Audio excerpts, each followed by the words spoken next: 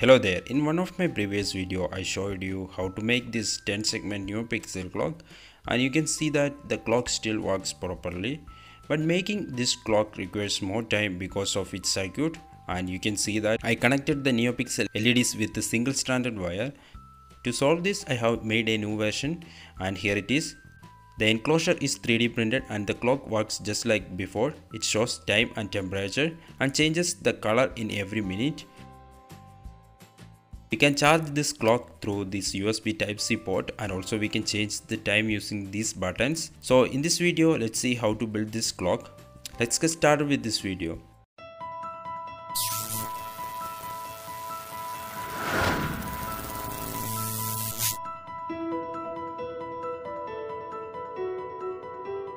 So here is the circuit diagram, the same circuit that I used in the previous clock. We need 42 WS2812 Neopixel LEDs to display the time. The brain of this circuit is an Arduino Pro Mini. To save time, here I used the DS3231 RTC module and some other switches and buttons for controlling the time. Now I converted the circuit diagram into a PCB and I designed the PCB just like this.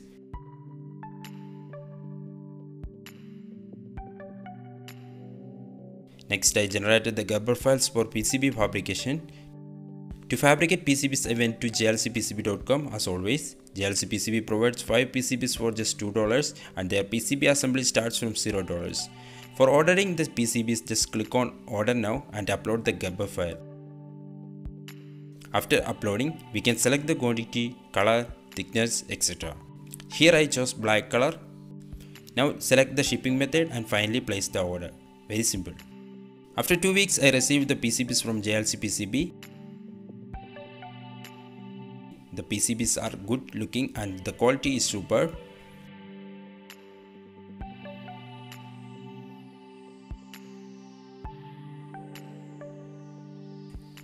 Now let's solder. We need to solder 42 Neopixel LEDs to the PCB. Doing this by hand is painful, so I decided to go with the reflow method. So first I dispensed the solder paste using a syringe.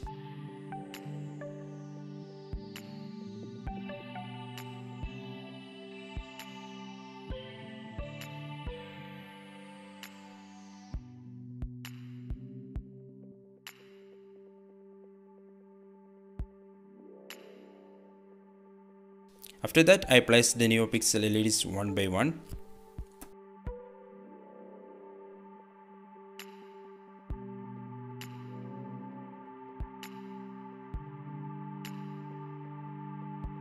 In the first step, I placed only half of the LED. Now I placed the PCB on my DIY reflow plate and cooked the PCB.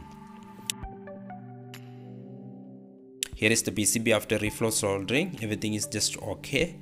So I repeated the same process for the remaining LEDs. After the LED soldering, let's solder the other components. First I placed the small SMD components, soldered them with my normal soldering iron. Then I placed and soldered the female header pins for the Arduino Pro Mini. Finally, I attached the buttons to the PCB.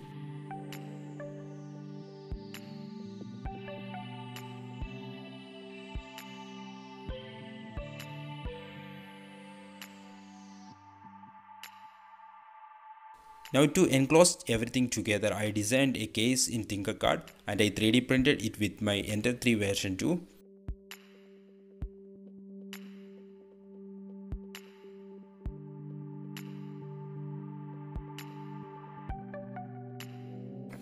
Here are some failed designs. This is the final design.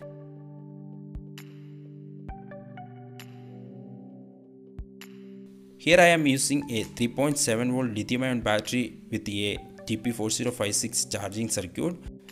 Also we need a booster circuit to convert 3.7 volt to 5 volt. Now let's assemble. I placed buttons, switches and the charging module on the socket of the back cover and secured it with the hot glue gun. Then I placed the PCB on the main case.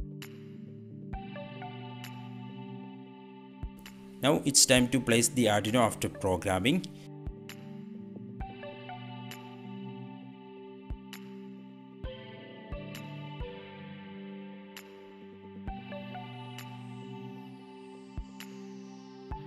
After that, I connected the battery to the circuit.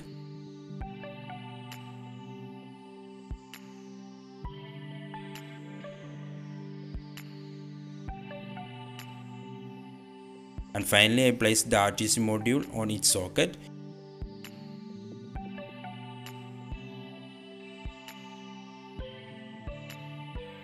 And closed everything.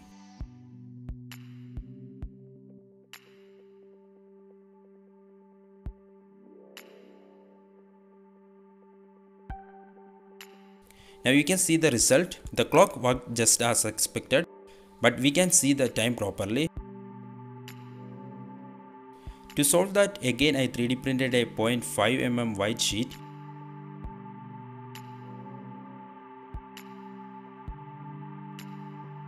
And I glued it to the front of the main case.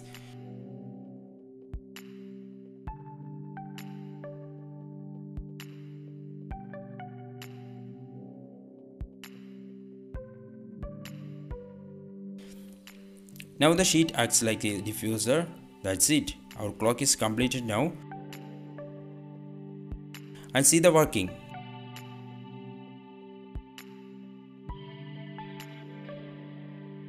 This clock will display, of course, the time and also the temperature, and the main feature is it changes the colors in every minute.